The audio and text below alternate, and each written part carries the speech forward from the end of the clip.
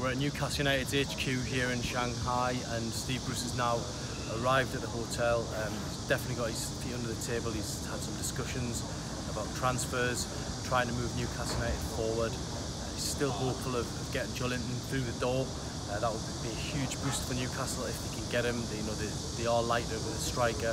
They need improvements in the squad, and there needs to be a bit of excitement generated at the club, and Joelinton would certainly bring that. Steve Bruce meeting the press today, getting his side of the story across. I'm pretty sure he's probably been swerving a few bullets in terms of the information flying around and people's opinions on the appointment, but the work is underway now. Steve Bruce is here. Newcastle United players seem happy with the appointment, they seem content, and they're now getting on with it and building up to that game against West Ham United, the 3rd and 4th place playoff for the Premier League Asia Trophy, and then it's back to Tyneside on Sunday evening for Newcastle United to start building up to that game at Hibs, where there'll be obviously a big UK presence at it.